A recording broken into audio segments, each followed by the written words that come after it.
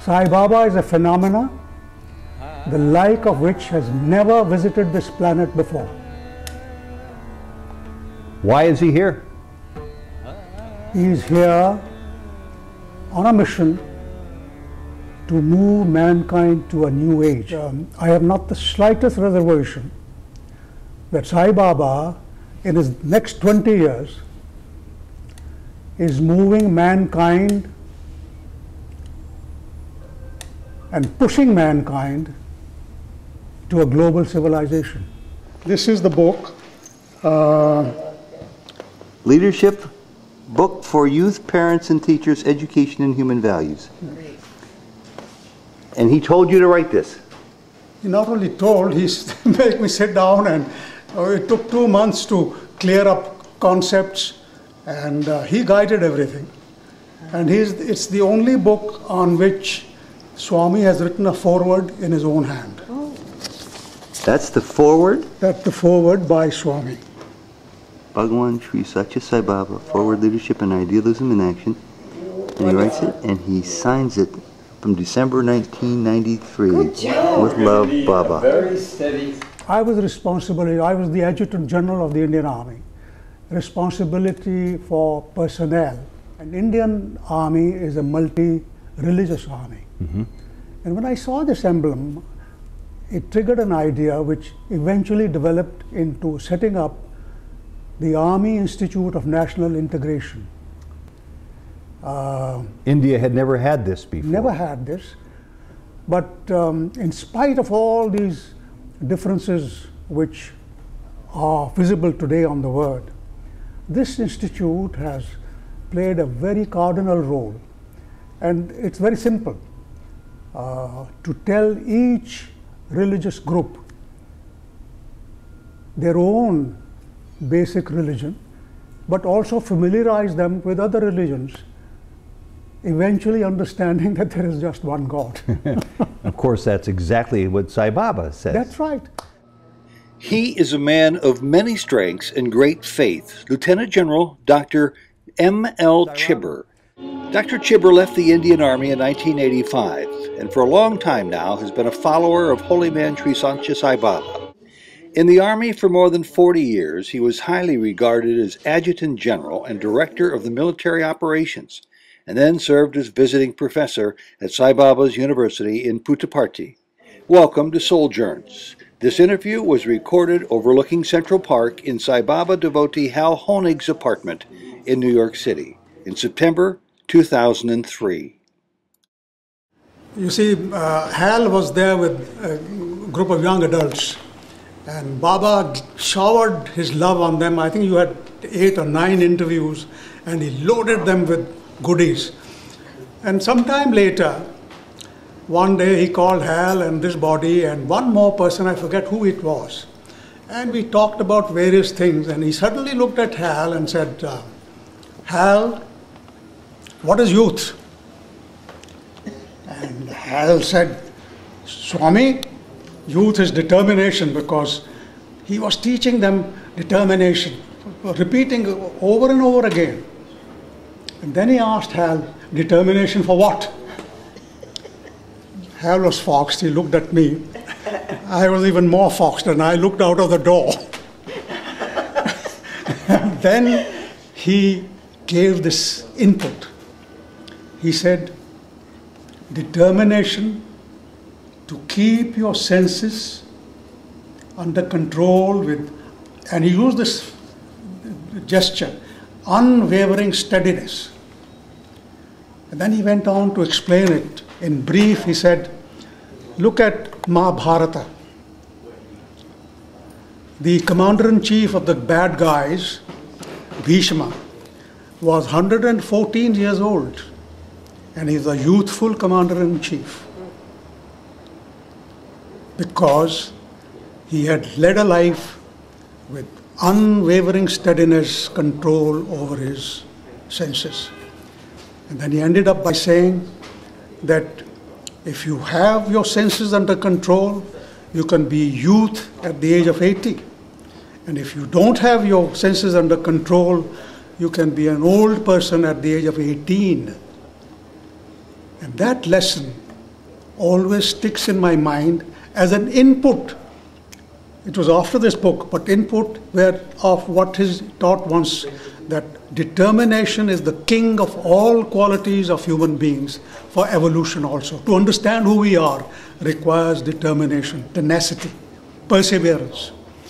And I think that lesson has made a deep impact on me. Oh, that's a wonderful story. Is that you see, ultimately our role as human beings is to understand who we really are.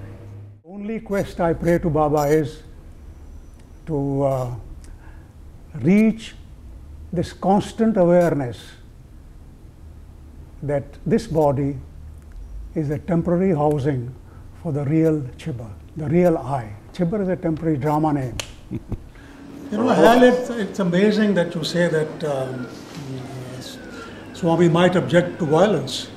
Can I give you some input onto that? Yeah, sure, because I'd love you to give it to Michael. When this leadership teaching was going on in Swami's university, I wanted to show them a film called 12 O'Clock High. Yeah, I know the film. You remember? Sure. Yeah. And I acquired the film because it's a very popular film for leadership. And I showed it to the faculty. Everybody liked it. And then somebody raised a question. Can we show this film when non-violence is a value that Swami teaches? So I said, well, nobody could take a decision. So I said, everybody said we must ask Swami about it. So I asked the dean, I said, you ask it. He said, not me, it's your idea. I went and sat up with the film, and Swami knows everything. When he called that very afternoon, he called people in interview, he called me also. And I was carrying this cassette. He says, what's the problem? I said, Swami, we wanted to show this film. And some of us feel that maybe it's not right to show this because it's a war picture. He says, where is the problem? There's a war going on inside all of us all the time. We went and showed the film. And this film, if you remember, we showed it in the workshops around the world. Yeah. You see, today at a very interesting stage, you know, you are in Iraq, you are in Afghanistan, there's big trouble in Palestine. Korea. Now, people get concerned and disheartened. For God's sake, don't let people get disheartened. That's the point I was asking about earlier. Yeah. You must stay the course because it's a tremendous accelerating opportunity for mankind to pick up its pace and move to new world. One question about that. As a journalist, it's of endless intrigue to me. Let's say, two examples.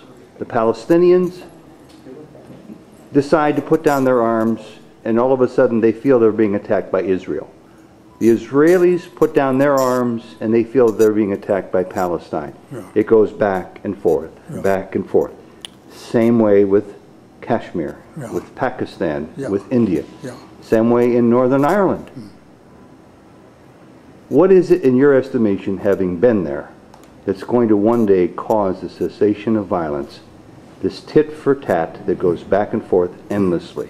And can Baba be of help? Yeah.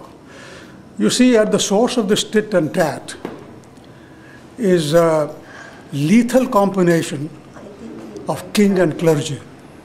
King and clergy? Yes. It has happened in all civilizations in the last 3,000 years. The earliest was in India. So you're saying these are all wars of religion? Not religion, exploitation of religion. Exploitation of religion. You see, Voltaire was the first guy who articulated this, that this lethal combination has played up havoc into mankind, this combination of king and, or in today's word, power brokers and marketing managers of religions who exploit God as a smokescreen, sheerly for power. And it is here that Baba's teachings become relevant. And he's given a beautiful blueprint for the future civilization. It's not that he's talking fuzzily. And he says on this planet, there is only one nation, nation of humanity. There is only one religion, religion of love. There is only one language, language of heart. And there is only one God, and He's omnipresent.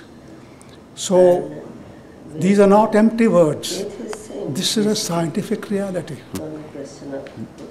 Then how can each of us in our own individual silent way work according to Baba's will to contribute towards that ultimate goal of global peace? Yes. Understand His teachings and reprogram ourselves to become persons of character. And if you like, I hope I'm carrying a card, I must give it to you. Just 1 minute. Okay. The end product. Oh, I see what you're getting at. Our effort should be to answer this question. Are you a person of character? And that person has been described at the back from this book. An honest person, Satya, and Dharma, a person who has sense of duties and obligations of his position, whatever it may be, Dharma, a person who tells the truth, Satya, a person who gives others their due, Prima, a person who considerate of the weak, Ahimsa, a person who has principles and stands by them, Dharma, a person not too elated by good fortune and not too depressed by bad, Santi, I would call that equanimity too, a person who is loyal and a person who can be trusted. And if you read this book, General Matthew B. Ridgway has described a person of character in different words. The sense is exactly the same. What did bring you initially to Sai Baba? Oh, it was a long search. We went around the mulberry bush of spirituality, number of gurus, number of wise people, and then somebody gave us a book by Howard Murfitt. And she got a book from her brother, one of these annual publications. And more or less how many years ago was this? This was in '79. Okay. And had you ever heard of Sai Baba until that time? No, I had. In '75, I was commanding a division on India-Pakistan border at Amritsar. Baba had come there, and we were invited to be there. But then the time was not right. Foolishly, I gave priority to some conference and didn't go there. I wish I had. And then later, when you had a chance to explore the writings of Howard Murfitt, was it by a book that you first found out about Sai Baba? Yeah. Howard Murfitt's book? Reading that book gave me a feeling that maybe there is something which we unknowingly were searching might be found from him.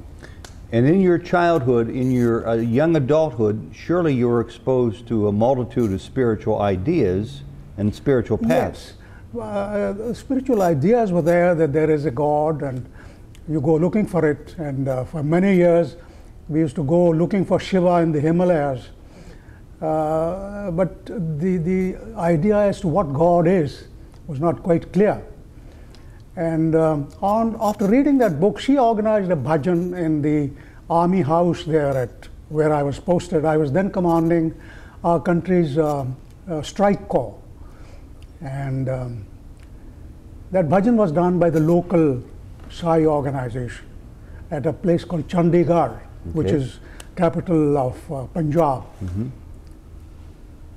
And that bhajan did something which is very difficult to put in words, but both of us felt that perhaps we found our way home. Now, in Indian culture and in Hinduism, you were already familiar with bhajans, correct? That's right, yes. What was it about these bhajans that set them apart from the others? It was, I think, the depth of devotion of the singers. It was the precision with which the whole thing was organized. and the choice of words. But to be very honest, very difficult to explain, there's something triggered in us. And thereafter, things started happening. And we knew that there is this power. And when, instead of being sacked, I was promoted and brought to Delhi, she said, see, he's done it. We must go there. You weren't worried about being sacked because of Sai Baba. No, no, I wasn't being worried at all for being sacked, because there was an issue of principles. Instead of being sacked, whatever I did was accepted and moved to Delhi. And she said, he's done it. So the first outing after reaching Delhi was that within a month we were down at Puttaparthi. And what was it like, if you can remember that first instant that you laid your eyes on Sai Baba? What was that experience like for you? I wish you would ask her, because she knows it much better than I am. But it was waiting for 3 days, and I had only 3 days leave. And I was getting impatient that, well, we've had our thing. And we sat there, we saw him, but there was no meeting. So I had to fly back. And she was saying, look, there are thousands of people. We are not the only ones. And then 3 o'clock, before 4 o'clock when we were due to leave, somebody came that Baba wants to see you. So we had our first interaction with Bhagwan. That's the way it always is. Yeah. Were you dressed in your military uniform? No, I was in the mufti. Okay. I was in the and mufti. When you had that first... Oh, she's pointing out, I changed to travel into uniform. Okay, because you were about to leave. Yeah. So you didn't have much time. You were going to be leaving at 4 o'clock. Yeah. Baba called you in at 3 o'clock. Tell us about that first meeting. Well, we went in and we sat down. Her mother was with us. He attended to her and talked to her. And then I was standing all the time. And he says, sit down, sit down, sit down. And I squatted down. And I suppose to complete it, he materialized a little small medallion and asked me, keep it, this will protect you. Mm-hmm. So I just took it, and I thought it was best. There was a little place for hanging around the neck. I put it around my neck, and it's still there. But there is a link later on. It's still there now? Yeah. Is there any way we could see it? Oh, yes, certainly. Hold on 1 second. Okay, there it is. It's a Sai Baba's picture on there. That's right. And so that's from how many years ago, more or less? 30? 79, 20... this was 80. This is 80, okay, so 23 years ago. Yeah. Thank you. Now, what good fortune to have such wonderful proximity to Baba, to meet him, and to have him materialize something for you. What were your thoughts in those early stages of getting to know Baba? Were you already a solid Sai Baba devotee, or were you growing towards Sai Baba? I was growing. But that meeting, what really triggered something was his emblem on the door. And I was responsible, I was the Adjutant General of the Indian Army, responsibility for personnel. And one knew that the way things were developing in India and the world, these religious differences are going to play up havoc into mankind. And Indian Army is a multi-religious army. Mm-hmm. And when I saw this emblem, it triggered an idea which eventually developed into setting up the Army Institute of National Integration. India had never had this before. Never had this. It took 5 years to do it, but it came because that has played tremendous dividends to the Indian Army of developing, not really developing, but consolidating, because we inherited this integration from the British also.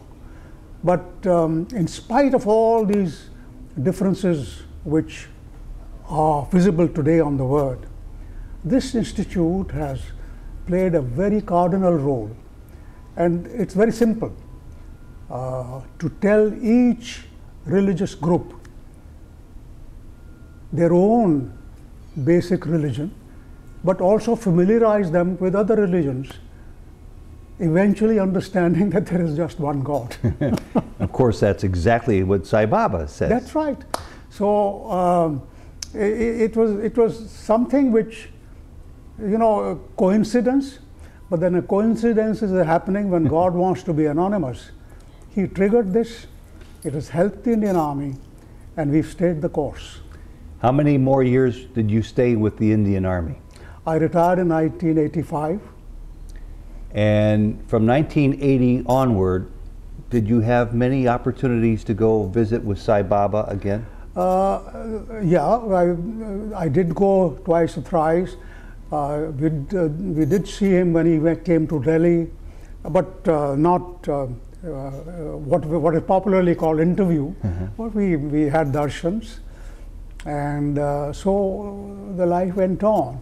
And how many people who were fellow generals in the Indian Army, fellow officers, how many people were aware of Sai Baba and open to Sai Baba? Many. Many. Many. But each one did it privately. And today, for example, in this vintage car committee, there is my predecessor as the CNC of Northern Command, General Malhotra. And that's the time Swami came to Kashmir. So he knew about Baba. Much more senior than us was the Air Chief, who's also on this vintage car committee, Air Chief Marshal Mehra. He knew about him. Then there's another Naval Chief. He knew about him. And of course, you have the President today and the Prime Minister more than President, because Prime Minister has been older devotee than us also. So, I have many questions to ask you. The one I want to ask right now is, can you describe how your life has been transformed because of Sai Baba coming into your life? Transformed to the extent that growing happiness, that all, as he says, it's that in this drama of the universe, there are only two actors. Well, does this mean that you didn't have much happiness earlier? No, we did have. We had a very good, happy life, but it's amazing how it grows. Everything is a source of happiness.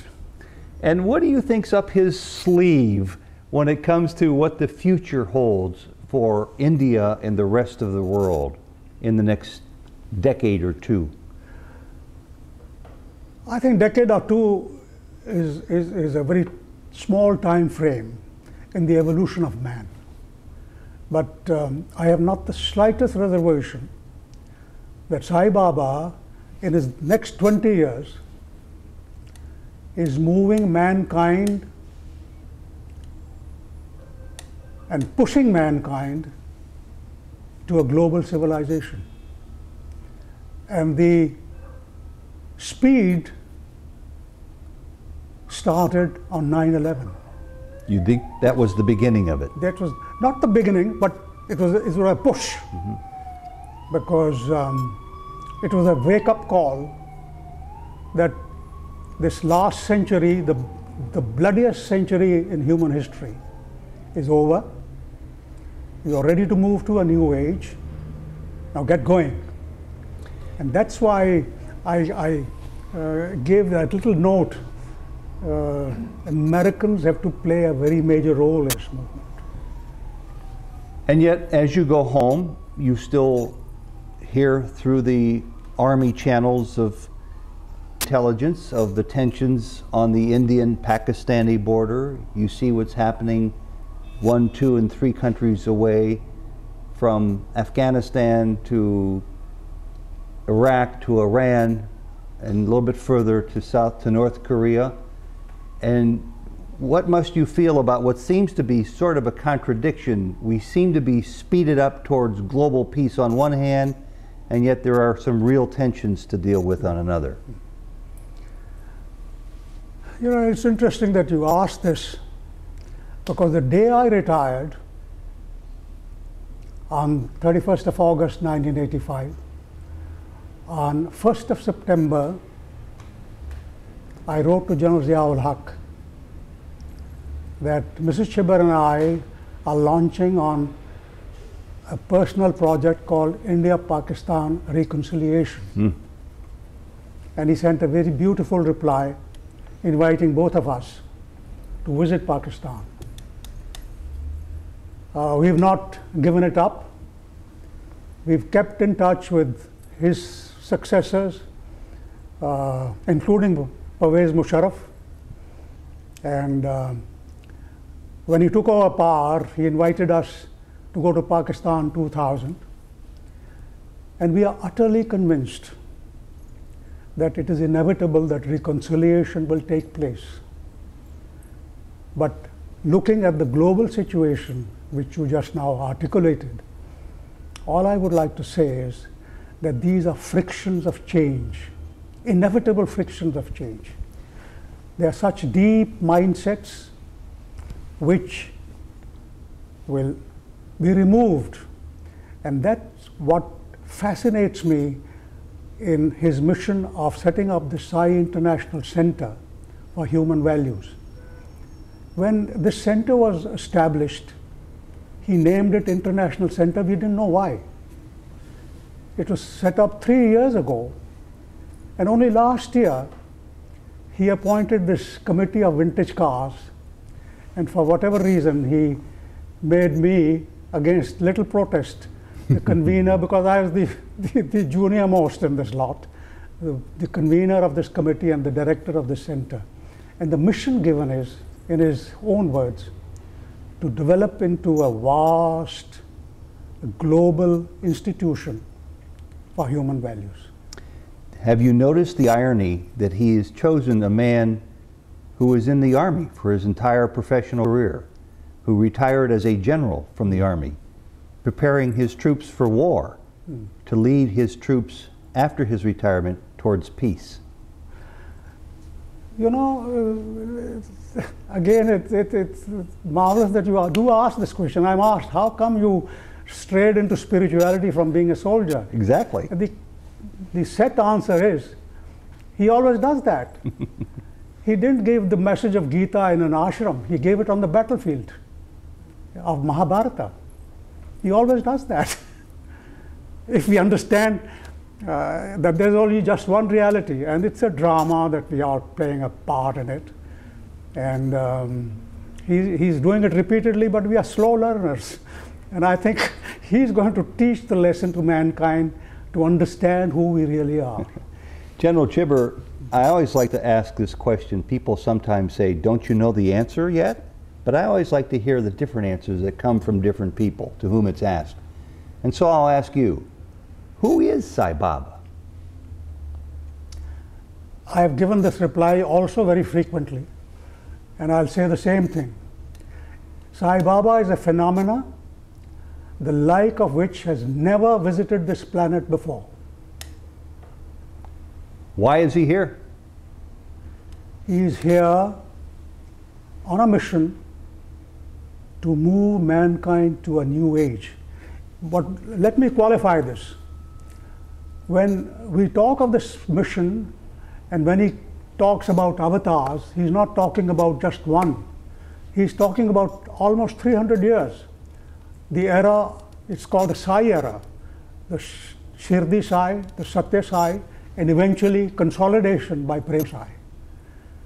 But the interesting part is that the next 20 years are going to be the most crucial 20 years in this broad spectrum of roughly 300 years. 1850 onwards.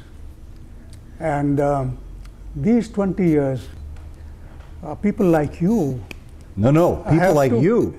He's going to be. He's going to be here for 20 years. Well, he's your age. I'm advisedly saying this because this message has to reach every home in the world.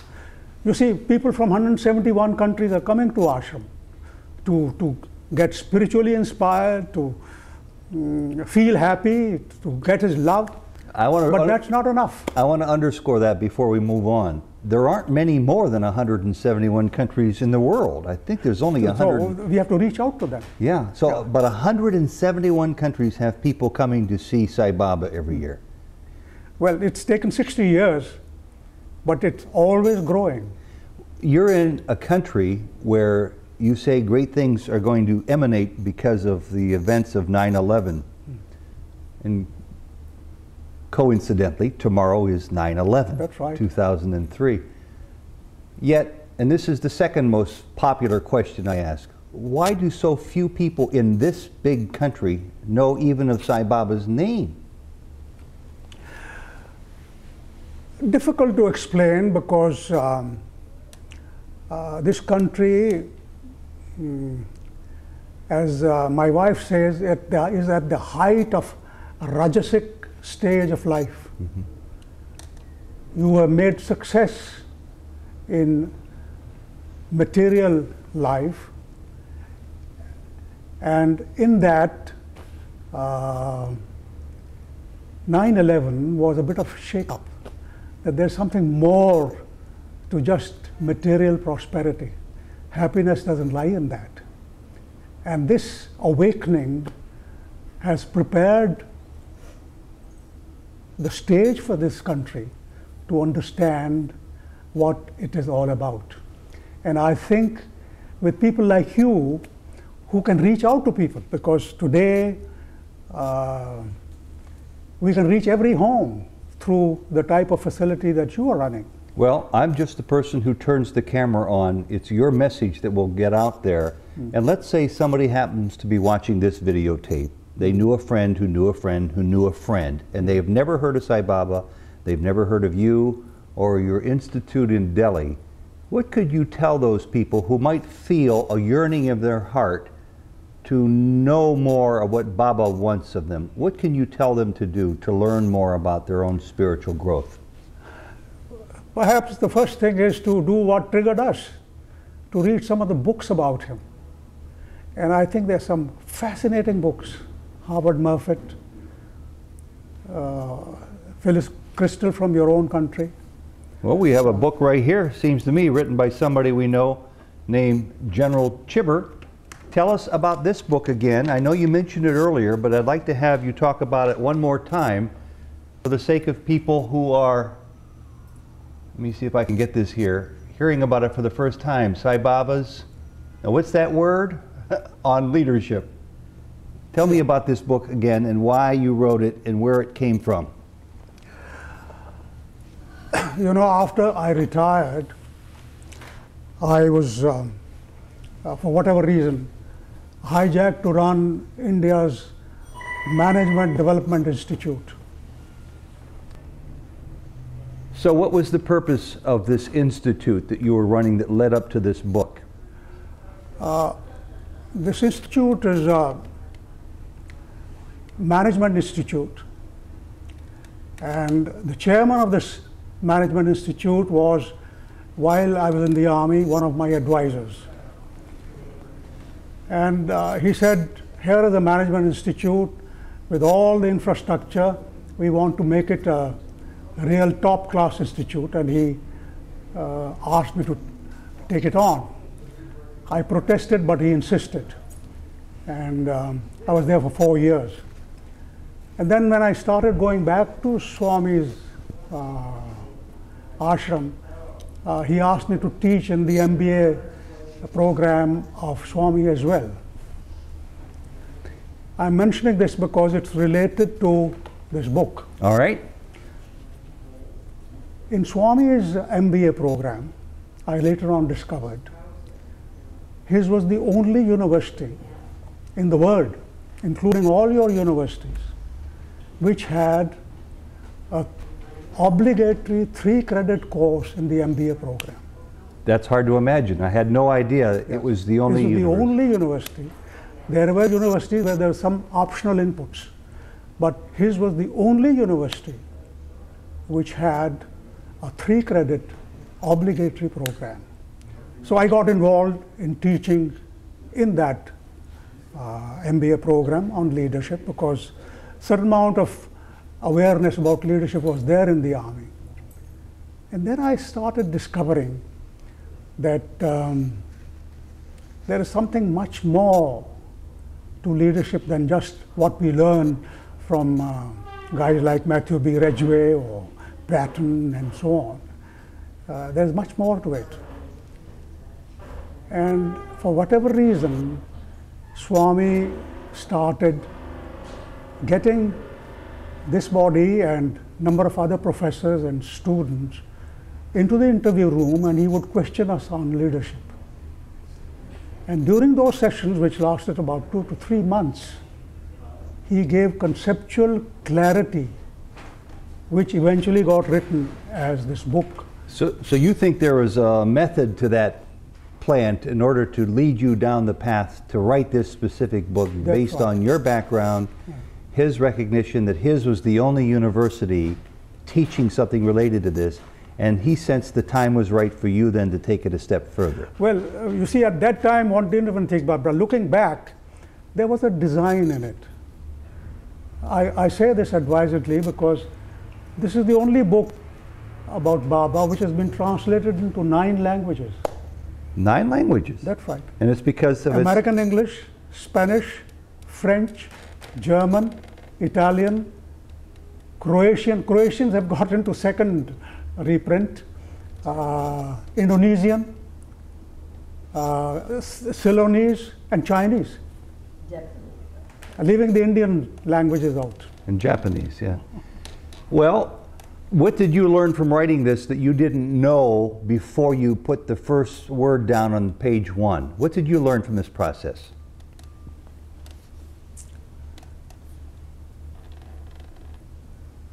You know, he simplified the whole process of leadership.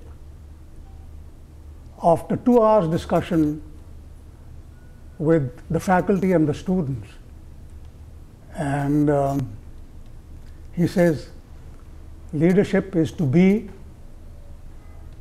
to do, to see, and to tell. It covers the entire process of leadership, and that's why the title of the book is Mahavakya, the divine utterance, the great utterance. In 4 words, he just summed up the whole process completely. I saw that diagram in your book. Triangle. There's a triangle. Yeah. If you like, I can show it to you. Yes. Because. And what's the most important element of that triangle? Because this is the entire process. And it begins at the top or the bottom? Top. To be. To be, to do, to see. And then to tell. And then to tell. And then to tell at the bottom, that's the crux of leadership? No, the leadership, he said, to be is the beginning and end of leadership. Say more about each step, if you will. Yeah.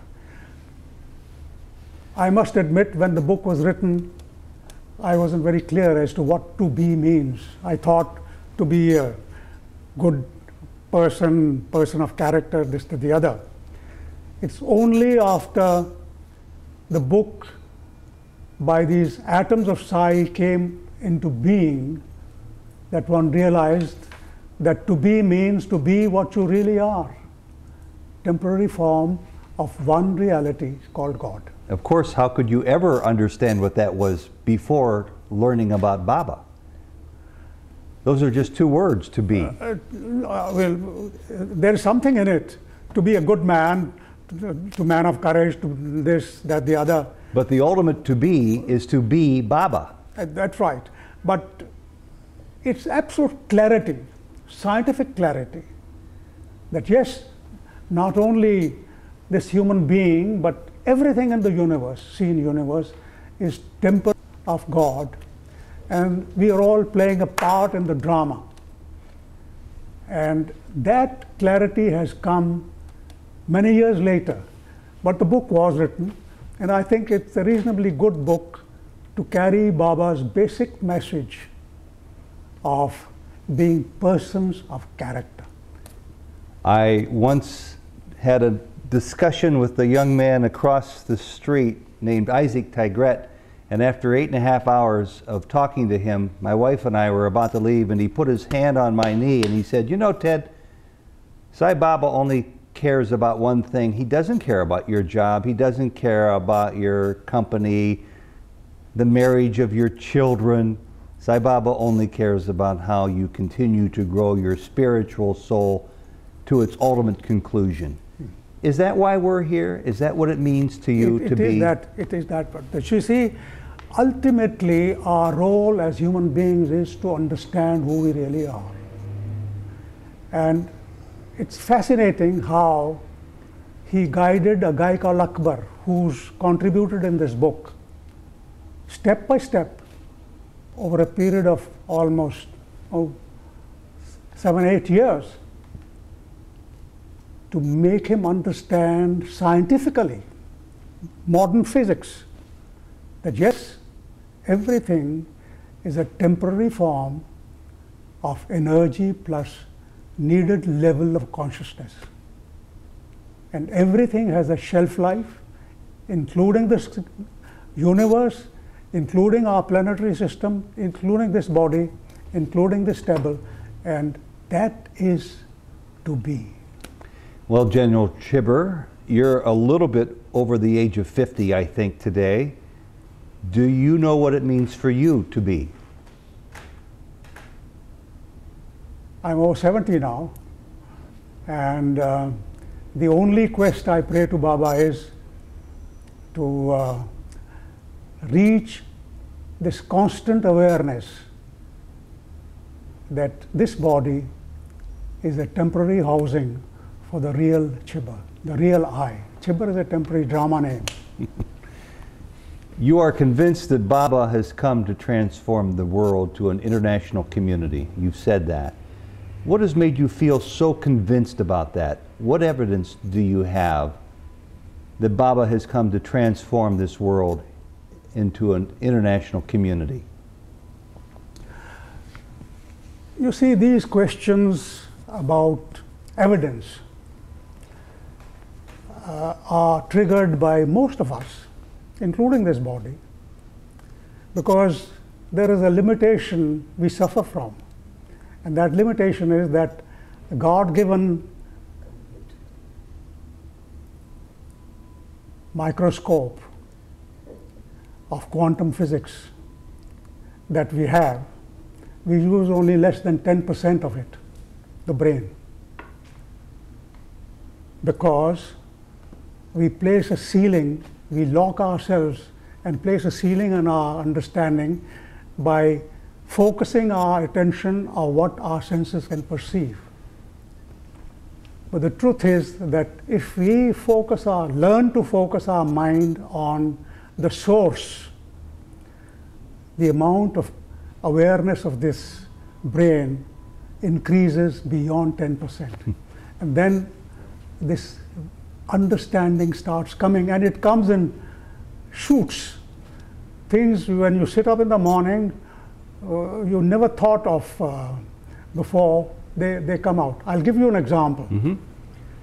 The other day I rang up Hal. I was talking about this global civilization, one word. I sat and I was writing something, and suddenly this thought came that I read a book about one word, titled one word. And I said, who was it you read? And again this thing came, it was Wendell Willkie of your country. And I rang up Hal, I said, have you heard of this name, and have you heard of it? Now, I assure you I read this about 40 years ago, or 30 years ago. And suddenly, who put this, from where did this come? Who made this buried memory come up?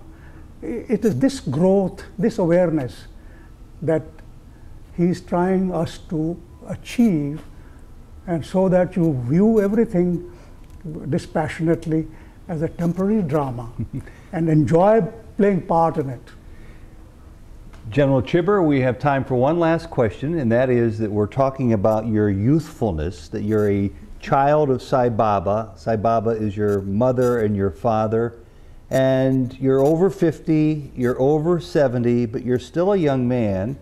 We're sitting here in the presence of somebody who's a little older than you, Crystal, who's right behind you. She's going to turn 90. So what about General Chibber? What do you plan to do with the rest of your life? Constant prayer to Swami to push this body to constant integrated awareness that all is one. Sai Ram, General, thank you very much. It's very nice. Yeah, anyway, I'll deal with it as Baba speaks. And you know, when Baba was interviewing him, he was standing next to the wall in the uniform with all the red tags and yours. He was 5'11" and Baba is 5'2", written by Baba. They are like fresh books, like what happened today. In this book which was written in 70, at each village in the world. And I thought there must be a contemporary background, right? it would be